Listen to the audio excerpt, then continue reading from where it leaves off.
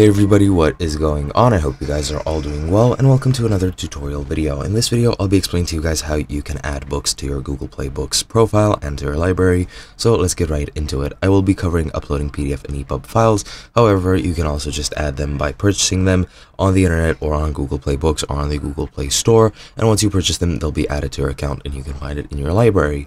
Now, you can also upload PDF and EPUB files, and I'll be explaining this for Android computer and iPhone and iPad. So let's get right into it. Firstly, for Android, what you need to do is go to your device and of course open up Google Play Books, then tap on your profile picture in the right and then go to Play Book settings, and then you want to check the box next to enable PDF uploading. This is if you want to upload a PDF. You can also upload an EPUB file, which also allows you to use bookmarks, highlights, and notes across your devices, so I would recommend using that format. However, you can also use PDF by enabling the uploading of the PDFs with the steps I just described. And then once you enable that, you just go and find the PDF or EPUB file you wish, then open up your Downloads or Files app to find the file that you want or wherever it is located, and then you just tap on the three vertical dots that say More, and then you go to Open With, and then click either Playbooks or Upload to Playbooks, and once it's uploaded, you will find it in your library under Uploads.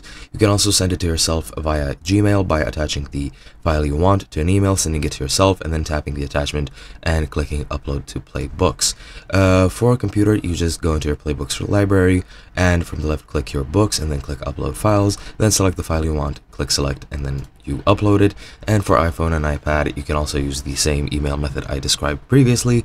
However, you can open up the Files folder as well, and then tap on the file with Open with Playbooks app, and then you just read the content of the file. And that is literally it. Hope you guys enjoyed, and I'll be seeing you guys next time.